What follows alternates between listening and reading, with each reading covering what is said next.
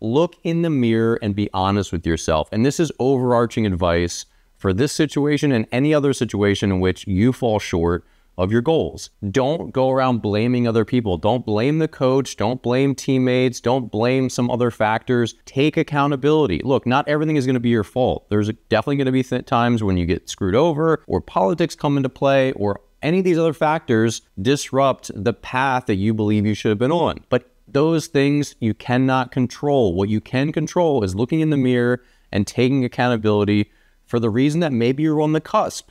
If you're a fringe player and you get overlooked, well, next year, don't be as close to the fringe.